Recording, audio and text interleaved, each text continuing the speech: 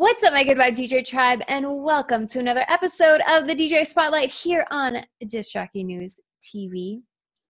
From coast to coast, festival to nightclub, this next artist started from humble beginnings in a small town, Napanee in Ontario. Now residing in the big city of Calgary, she has found herself over the years curating events, headlining shows, and holding down residencies from Cathedral, Freehouse in Saskatoon, Hookah Lounge in Regina, and now onto her latest projects, Twisted Element, Every Other Saturday, and Blush Productions. Today we are sitting down with Miss Bliss, also known as Leanna, to talk to her about her journey, struggles, drive, and progress.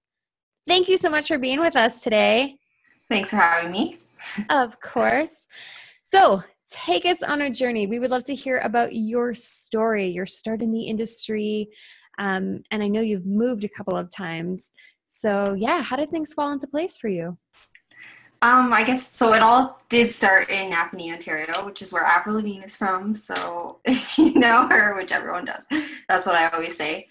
It actually was like 20 minutes outside of Napanee called Kingston, which most people know it's where Queen's University is. So how I got into it really was my sister's husband, who was boyfriend at the time, was a DJ, and he had a very large group of friends who were also DJs. So I was kind of around that from probably the age of 15 or 16, going to a lot of their events, listening to house music, learning about house music. So my brother-in-law, Jay, was teaching me a lot about house music just because I was so interested in it. And started taking a lot of trips to Toronto, to the Government, which is now closed, but that place was awesome back in the day. And just, yeah, getting to know what DJing is, I guess, and what house music is. So like they had CDJs and vinyl, so he kind of, Jay showed me a little bit, okay, this is how you mix a song. So I kind of started experimenting with beat matching and just really doing it for fun. We used to have these crazy after parties where I pretty much invited the whole bar. I would like run around and be like, hey, party up, blah, blah, blah, blah. And my sister and her husband were always like, oh my God, here's all the random people that Leanna invited. So I kind of left it for a while just because, I mean, if you guys follow me on Instagram, most people know that I've had problems with some serious health conditions. So my early 20s was a lot of me being really sick and having problems with addiction. Finally, when I moved to Saskatchewan, I went back to university. I had a little bit more money, just a little bit more stable, a little bit more healthy. I decided to purchase my own equipment. There was a couple guys in Regina, Cody and Mason. They kind of showed me a little bit about Serato because I didn't know anything about it. I didn't even know that there was technology like this now that you could use to DJ. So when I found that, I was like, this is really awesome. I was able to get started. We were practicing in Cody's garage, and then 4 days later I was playing at Q. So we started this Tuesday night at Q, which is a gay bar in Regina. I did that for about a year and a half, and I did that completely no charge, just to kind of get my name out there and to practice. Like, I honestly had no idea what was going to happen when I started DJing. Like, I was like, I'm going to do it for fun. Honestly, from there, it just picked up. Like, I was getting gigs for special events, for festivals, for Pride, and then I got a couple residencies. So as soon as I put myself out there, it just kind of happened for me. So that's pretty much my journey and how I got started. I love that you just put yourself out there, because sometimes people don't. They're too scared. They want to make a plan. Yeah. Bam jam. Yeah, they want to make a plan. They want to like, oh, I need my DJing to be perfect. I need it to be like this. I need like all my ducks in a row. But you just went for it. And from that came so much goodness. I love that. Yeah. What's that? Oh, sorry. I was just going to say, like, a lot of people focus on like, oh my God, I have to buy all this equipment. I have to do this. I have to do that. But like, and I always tell people in business too, like, just start small and then you'll grow. So yeah. Just start. Yes. Yeah. Just do it. Yeah.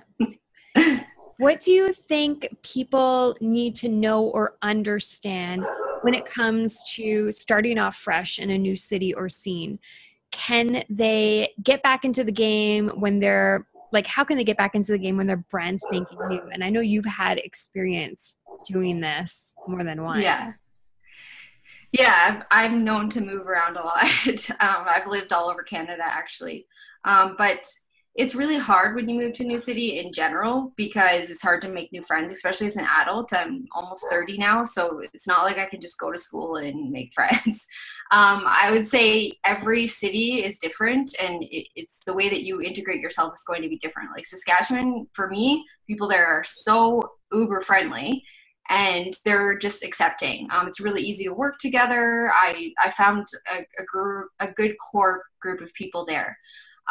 But in Calgary, I found it's a little bit more cliquey. They're not as accepting because there's more DJs and more people, more competition. So it was a little bit harder here. But my advice to people always is to do your own thing, really. It's hard to get into those cliques, and sometimes you don't want to be a part of those. You need to be your own person, and starting your own events, like find a niche market or something where there is a demand for a type of event. Start that. Be your own host. Have DJs come, bring DJs from out of city or from out of town, work with those DJs, and then you make partnerships, right? Then you can go play at their events. And also my advice would be to not focus so much on the city that you live in. You can DJ anywhere, all over the world. It's not just about your local community. You could be a big DJ and DJ all over the world and live in like Saskatoon or, live in small town Napanee. It doesn't matter. It's the way that you present yourself and the way that you get yourself out there.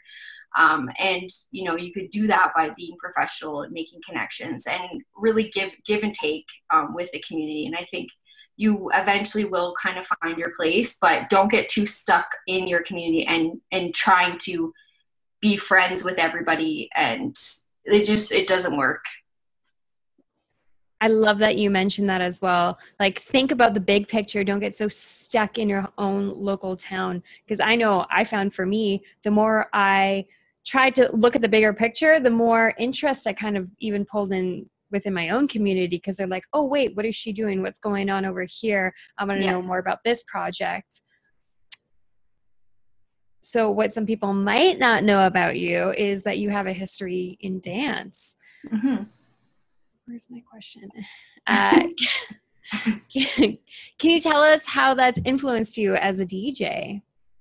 Yeah, it actually influenced me a lot. So I have been a competitive dancer since I was really young. I started in Napanee, and I danced for almost till I was about the age of 22. And I started teaching when I was about 15. So I was pretty much at the dance studio every single day. That's what I wanted to do as a career. I wanted to be a professional dancer.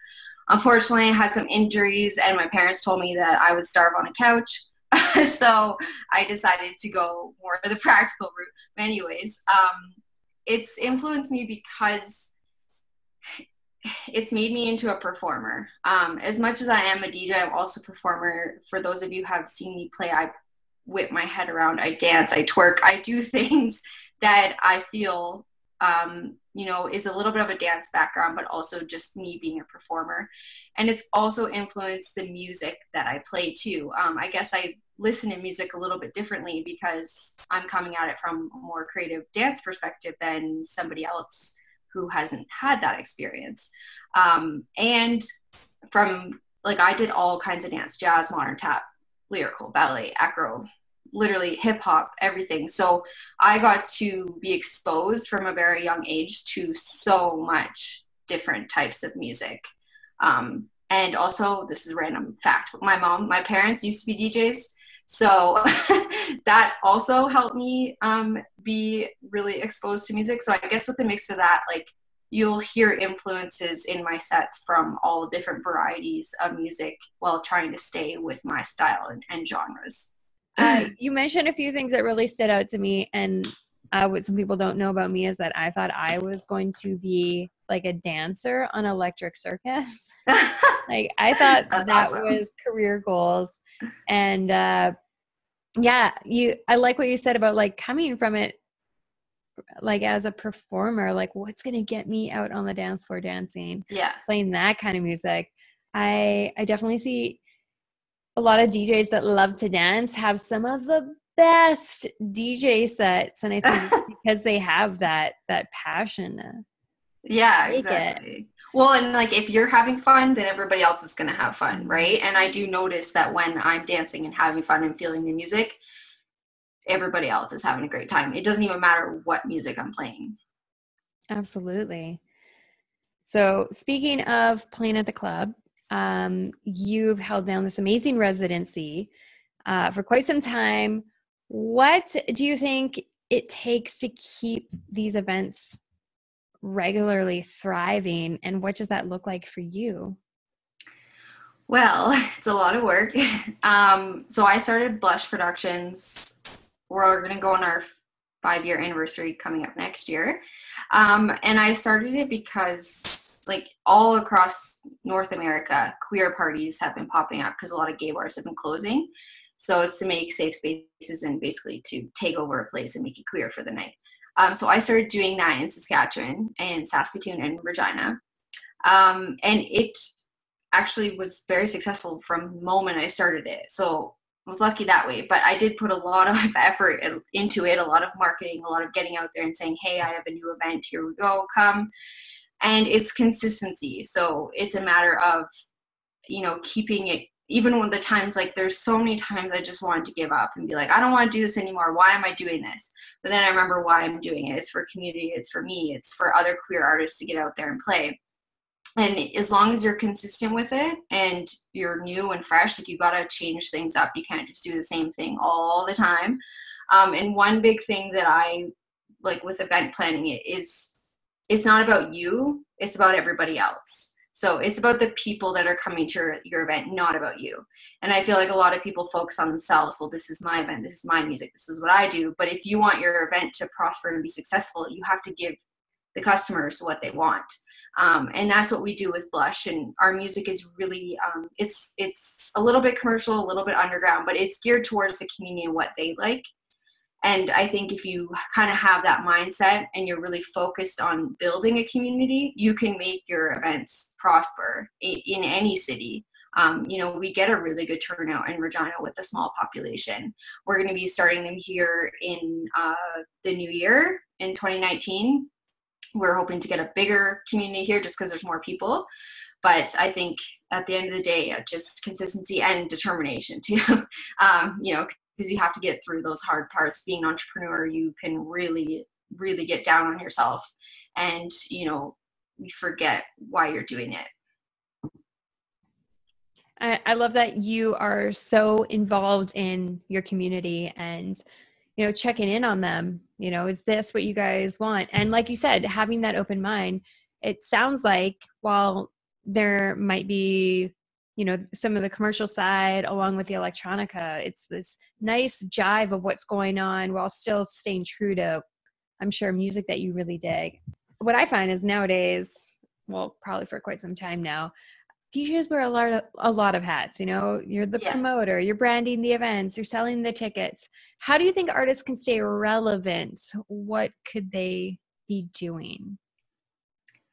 Well, obviously social media is a big one, but yeah, putting yourself out there and continuously marketing yourself. I mean, I guess it depends on what kind of DJ you want to be. Like if you just want to play some community events here and there, then just be part of the community. But if you really want to grow and play in other cities and stuff, you have to put yourself out there, whether or not it's on social media or, making connections with people is really important. And maybe that first time that you travel and do a gig, you don't make as much money or something, but the next time you make more. So networking is really important.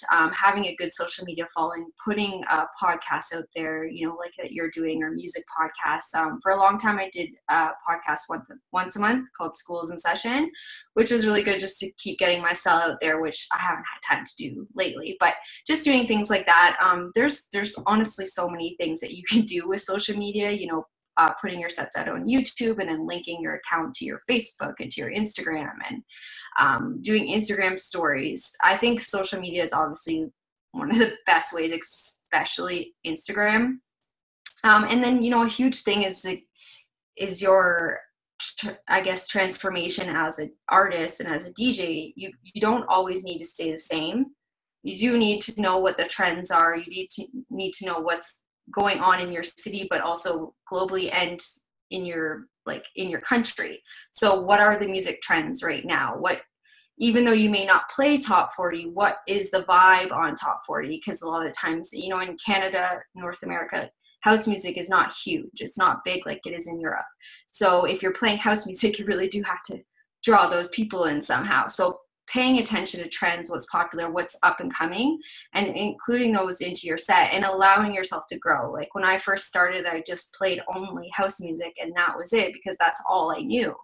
Now I do play other genres because I noticed that I can play to other people and still be happy and still play music that I like, and I can draw people in that way. So I would say don't stay stagnant in your music progression and your style, and allow yourself to just be who you want to be, even if it's not what you started out as.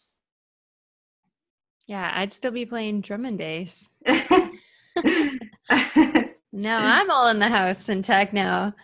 I love what you're saying here. I love that you mentioned like the importance of Instagram stories. Yeah. Because I gotta say, like, so many of us, we want our feeds to look pretty and make sense, but people want to know about the behind the scenes, and they only have so much time to watch it. And like, I follow Hannah Wants and Flava D and B Traits, and I'm constantly like, oh my God, they have a new story. I'm like, and it's not always about them promoting the music. It's just like, check out this hilarious thing my girlfriend did or something. And I'm just like, it's about growing your personal brand, right? Absolutely. Yeah.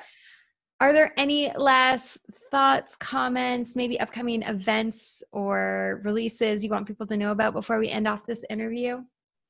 I guess, like the two big things really are the Blush Productions event. So that's all queer related. So everybody under the umbrella. We're having our first one in February 2019. And then we're also starting a event called Kisser, which is all girl party. And that's going to be in January. And then for me personally, I'm still DJing at Twisted, and I'm kind of around, have a night in Kananaskis as well. Playing different around the city. You can just follow me on Instagram and Facebook to see all that. But one thing that I've been literally working on for like 2 years is production. Something that takes so much time. I just like, because I am so busy with DJing and my business related things, it's always been put to the background, and I've taken some courses and stuff. So, but that's something that in the new year I really want to focus on. And before I was so like worried about what I was producing, but because I was so entrapped by like the house culture, you're like, you can't do anything else but house music. So I'm trying to allow myself to just produce what I like and what comes out, and that's really fun music. So that's something that I'm working on as well. So hopefully in the new year I can have something out, because that would be awesome. Yeah. Collaborations. Yeah. Yeah. Let's collaborate. Yes. We are going to make sure to leave all your links below in the description for people to check you out. For the rest of y'all that have been tuned into this wicked interview, what is something that she said that really stood out to you? Let us know in the comments below. Let us know what's resonating with you. And as always, don't let no one kill your vibe.